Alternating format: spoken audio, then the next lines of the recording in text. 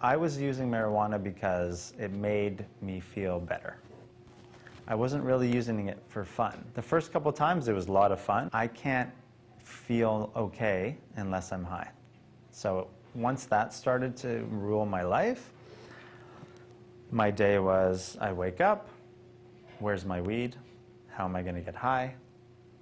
Where am I going to get high? Who am I going to get high with? Do I have money to get high? I was good at math. I was athletic, all kinds of things like that. And as I got more and more addicted and smoked more and more and more, I couldn't do my homework.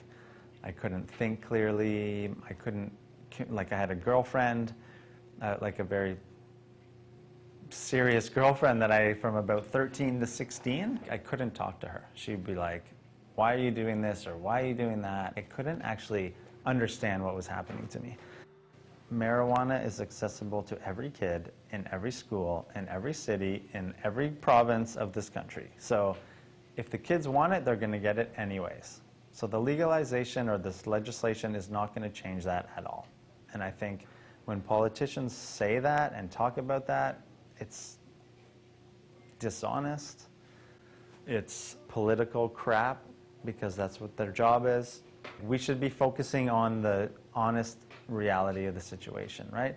Maybe he could say something like, the legalization is going to give us money to help kids if they have addiction problems. Or the legalization is going to help with our prison system, because we're not going to be arresting people and sending them to jail. So we need to cut that crap, focus on the reality of the situation. Why are kids getting high all the time? What leads them to addiction? And if they are having a hard time, how do we help them? You know, in the 60s and 70s, the THC level was around 2 to 5, 6, 7%.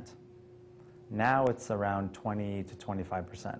So the marijuana that older generations grew up smoking actually wasn't harmful or wasn't very strong.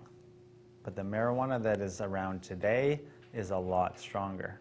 So yes, it is more harmful than it used to be, and a lot of the people in the government and in policy making decisions relate to marijuana that was used a long time ago.